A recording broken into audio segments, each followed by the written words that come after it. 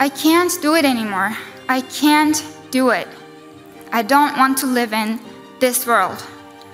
The apocalypse I have been mentally nerving myself for is here, but I'm not ready to live it. None of us are.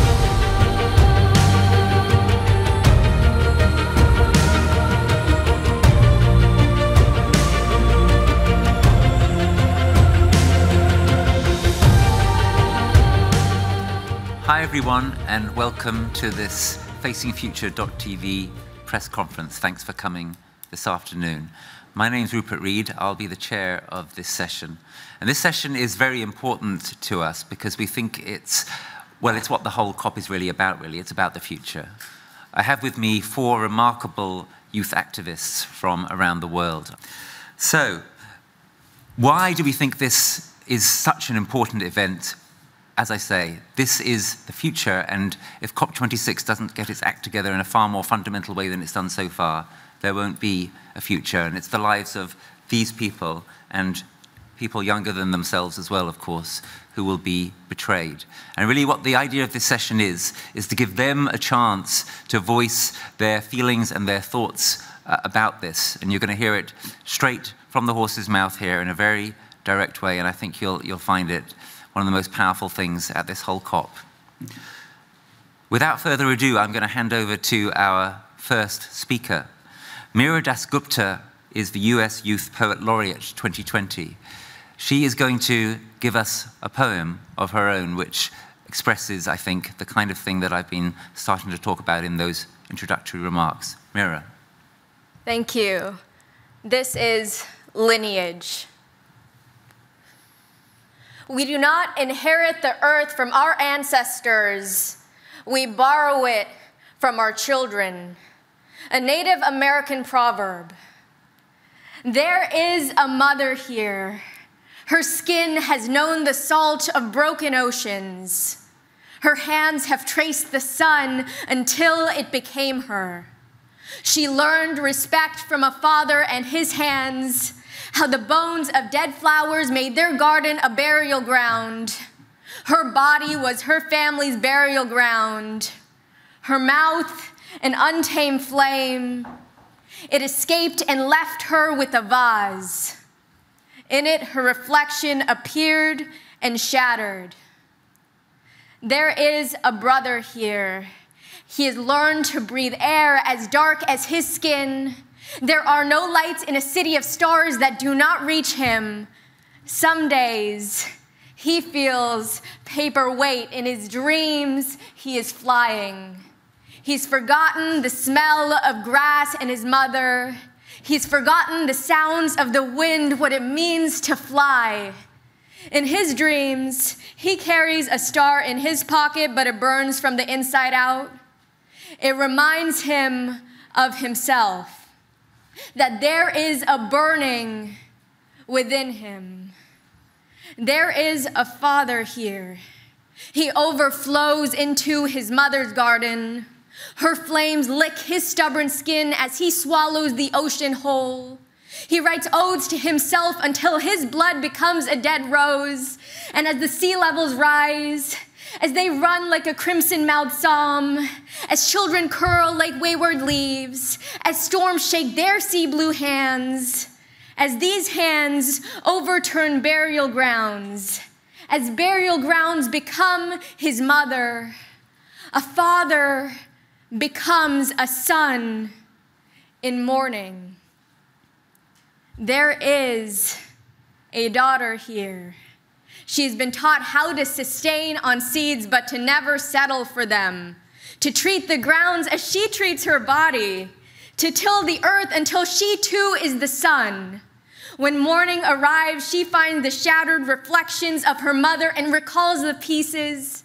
Countless oceans converging where she stands, you can hear an echo of lineage, the sound of 1,000 daughters, mothers, sons, and fathers, how they become a garden, how their voices bloom among the scattered bones and carry like seeds to wind.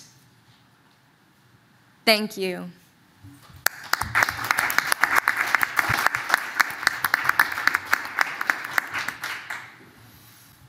Thank you so much, Mira. Our second speaker is Echem Albayrak. Echem is an intern with the Human Impacts Institute and an Extinction Rebellion activist in her native Turkey. She's going to speak with us for a few minutes about what that's like, about what that feels like emotionally and what that feels like politically, and she has a few images to accompany her remarks. Echem. Thank you. I want to share with you something I wrote during a very difficult time when my country, Turkey, was aflame this summer, and this is my thoughts and feelings. I want to write pages and pages and not say a single word at the same time. Everything feels pointless right now. Honestly, haven't felt this hopeless and stuck in a long time. Selectivism feels pointless, writing this feels pointless, being here feels pointless. But I want to let my feelings out just because I need to let them out. I can't do it anymore. I can't do it. It's becoming a recurring thought inside my head. I don't want to live in this world. Sometimes I don't know how to be in this world. How to have a life, how to dream a future. My brain can't dream me reaching old age lately. It's as hazy as the sky that little child was looking at. The apocalypse I have been mentally nerving myself for is here, but I'm not ready to live it. None of us are. With even the limited amount of news and media I allow myself to follow, I get shaken to my core. Record heat waves, historic flooding, massive wildfires, deaths, war, hatred, suffering. It's like a never-ending nightmare. I'm in a constant emotional exhaustion and want to cry and scream. In my head and mind, I don't know how to stay hopeful when the world is collapsing before my eyes at this accelerating pace. I even often feel guilty for not being able to stay hopeful all the time, beat myself up for not being able to take more action, for spending most of my energy trying to stay sane. The wiser voice in me nudges. Come on, Echem. You know despair won't help creating the world you want to live in. It's going to be a long fight, but we can do hard things. Show up even when you're messy and afraid. That voice and the knowing of my heart can dream brighter, hazeless skies. I know there is a better world our hearts know is possible. One with empathy, healing, safety, understanding, harmony, peace, freedom, and love. Right now, I'm trying hard to listen to that knowing, that little voice inside me I can hear when I sit still instead of the stubborn chatters of my mind. Frankly, it is what keeps me here. And I wonder what would happen if we all started listening better. There's this one quote I can't seem to stop thinking about. There comes a point where we need to stop just pulling people out of the river. We need to go upstream and find out why they're falling in. What if we all listen to the voice of our hearts? Stop just pulling people out of the river. Stop trying so hard not to fall in ourselves and went upstream together. What more needs to happen for all of us to start going upstream? This is the question that keeps me awake at night. How can we collectively go to the upstream and make more people open their hearts to the truth and to the pain and the grief? Because we need to sit in the grief. We have to be willing to acknowledge the pain, the painful truth, because if we don't sit in the reality of the issues, we're just going to continue fooling ourselves, and we don't have time for it anymore. I personally choose to channel my grief and despair into action. That's where I find my hope. These are some photos from some of our actions with the Extinction Rebellion in Istanbul. Those are specifically from one funeral march we did for the species that are going extinct because of climate change. The red costume is the Red Rebel Brigades, an artivist troop of Extinction Rebellion, and it symbolizes the common blood that all species share, that unifies and makes us one. And it is really powerful to be walking around on the streets wearing it, because you can see people connecting with it empathetically, and they can understand the message of it. I know what I'm inviting you to do is difficult, opening our hearts to the pain and the grief. It's a deep analysis, and it is painful, but we have to somehow get the strength in ourselves to feel it all. And then we have to find ways to turn it and channel it into action. We first have to feel the pain, and then we have to rise. Thank you.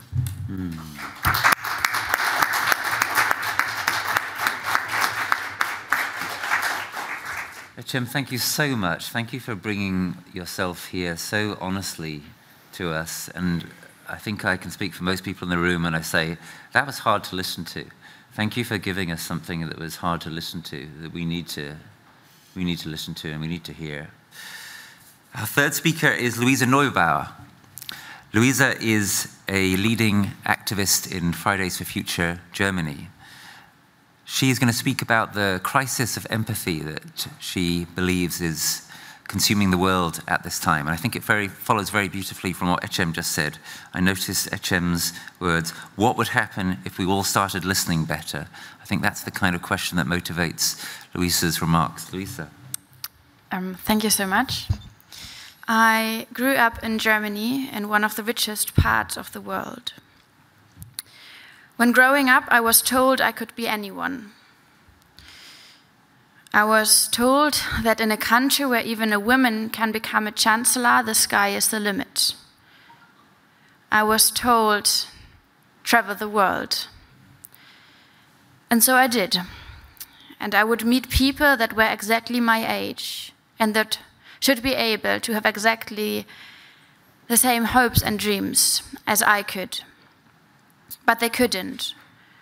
Because in contrast to me, fighting for the climate crisis wasn't a lifestyle decision. It wasn't a political decision. It was a question of survival. Today at this COP, there are more people, more of those young people than ever around who can tell them their stories so well, and they are, and I ask you all to listen to them. And me, I would travel the world and wonder, when was it that we as human beings lost our sense of true solidarity? I would wonder when it was that people from across continents would stop caring. I wondered when it was that we unleashed this global crisis of empathy. And when was it that we stopped looking each other into the eyes?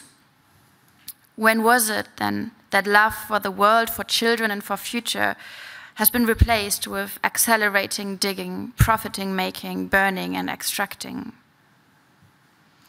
At this COP, there is a big debate going on about the role of the richest nations, those who have caused this crisis. What is it that they have to do? And there's a lot of talk going on about stepping up, about accelerating, about all of us being in this together, about moving faster, about stepping up the game. This is not what this is about. This COP, this climate crisis, the question of what is the part of the richest nations, this is about paying back. This is about acknowledging the climate depth we are in, about the suffering that has been caused, while being full aware of the consequences for human and animal life everywhere. This is about listening to the most affected. And this is about regaining global empathy. Because after all, this is what climate justice is about. It's about daring radical empathy wherever we are, whatever generation we belong to, no matter our skin color, no matter the continent we grew up on. And this is about repair, gaining global solidarity and relearning what empathy really is about.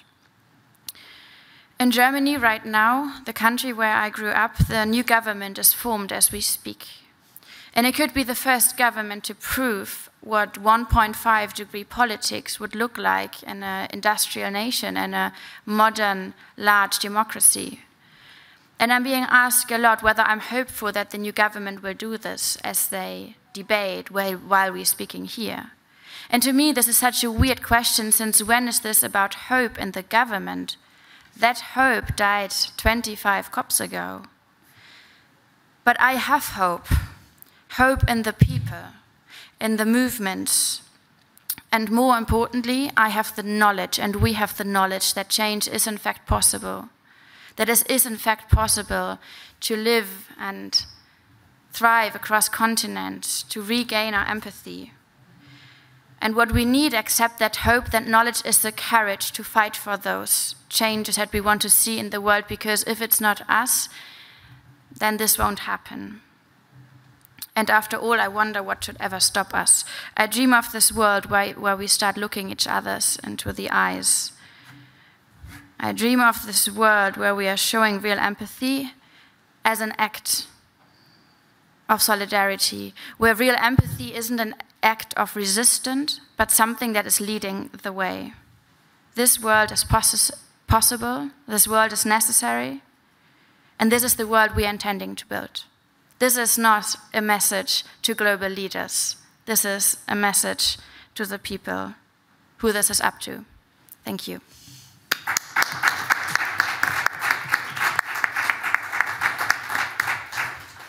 Thank you so much, Luisa. It's a great privilege to have you here. What a superb panel we have here. We've heard an extraordinary poem. We've heard testimony from Turkey, which has been part of the ring of fire around the Mediterranean this year. We've heard from Luisa about Germany and her perspective from Germany, and then around the globe, trying to think and feel globally. Germany, of course, unprecedented floods this year.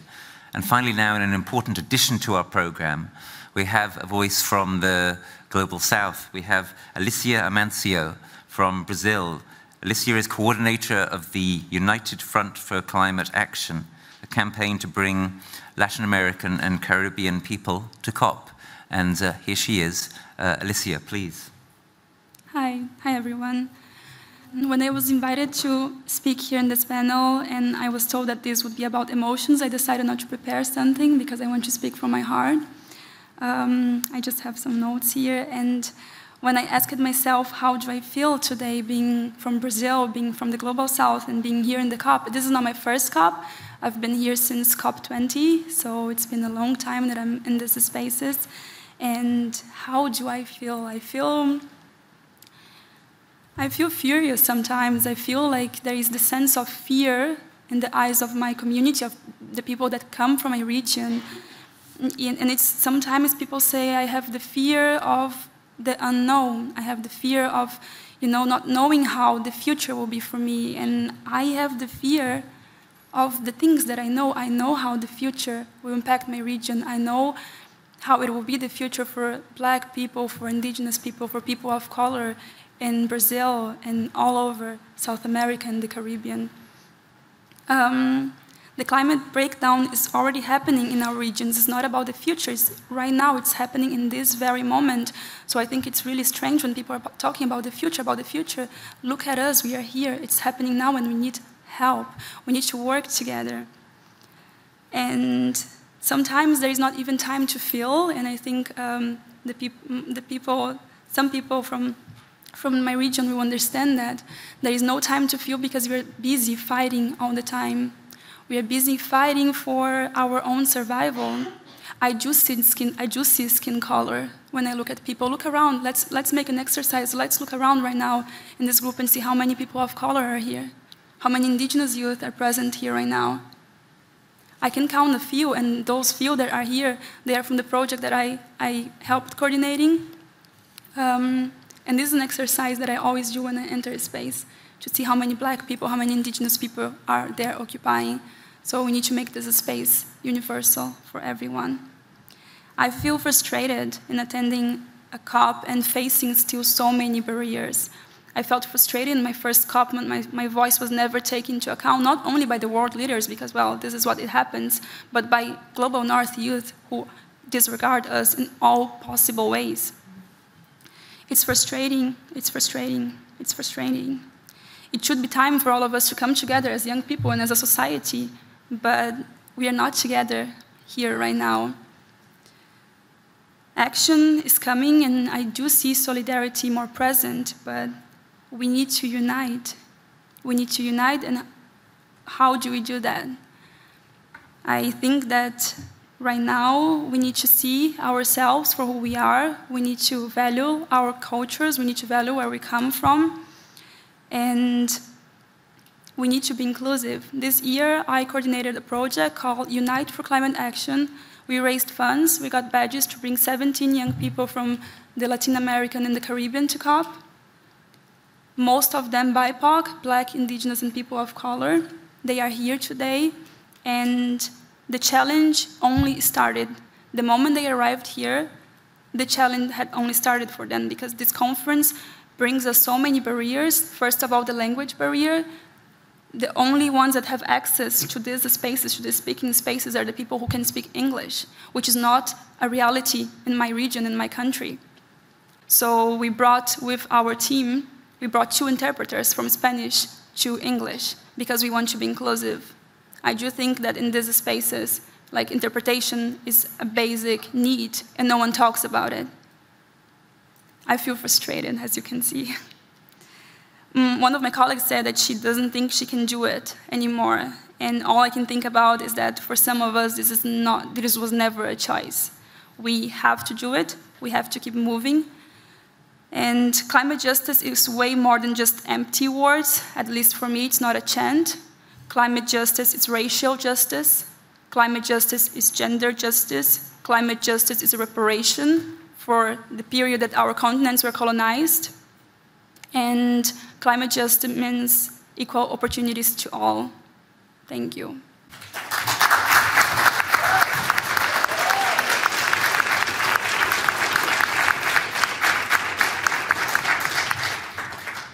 Thank you so much, Alicia. I think you could hear some real resonance in the room there for those really important remarks that, again, some of them may have been hard to hear, but we need to hear them. So, this amazing team here, you've got just about 3 minutes to exchange anything quick you want to exchange with each other for the benefit of those in the room and those watching all around the world via the UN. Who wants to jump in? I can start. I would like to make a call for action for everybody here, for the girls, for all of us, that it's not only important to listen to marginalized voices, it's important to pass the mic and give opportunities, because we don't have those many opportunities to be in speaking roles like we are today. So whenever we can, let's pass the opportunities. Let's include more people. And I do think that even though we come from different places, we share so much in common. We have this passion, we have these feelings that here at COP, they become so much more present. So let's work together, let's be united, but at the same time, we need to be inclusive. We need to step back and put indigenous people, people of color in these spaces. It cannot be a quota of 1, it needs to be 50% minimum of us in these spaces. Thank you. I definitely agree, and I feel as if intergenerational, intersectional conversations like these are so important because they can also catalyze change in ways that we might have never seen before and grow our perspectives as well. And in this realm, we can also utilize creativity. We can utilize the arts, research. We can be interdisciplinary in the way that we approach these issues. And it goes back to solidarity and being able to unite in a way, and unite not only as people, but throughout our ideas and throughout in terms of collectivizing what we've learned and through our lived experiences, as those are a form of expertise as well, in order to add that to what we know and the facts as well. Thank you. Also, please join the climate strike on Friday. Join Extinction Rebellion.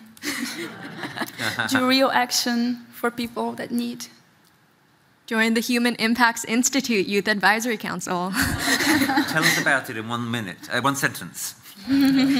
So the Youth Advisory Council combines art and research in order to create projects for young people and for climate voices across the country and across the globe. And applications are due by November 15th if you want to apply. Well, look, thank you so much. I gave this event very high billing, right? I said this would be one of the most extraordinary things you encountered at COP. I think I wasn't wrong. And finally, I'd like to say that these are clearly 4 very remarkable young people, but they are also just, as some of the contributions you heard made clear, the tip of a much larger, extraordinary iceberg. Thank them very much, thank you very much, and let's end in the customary way by thanking once again these 4 remarkable youth activists.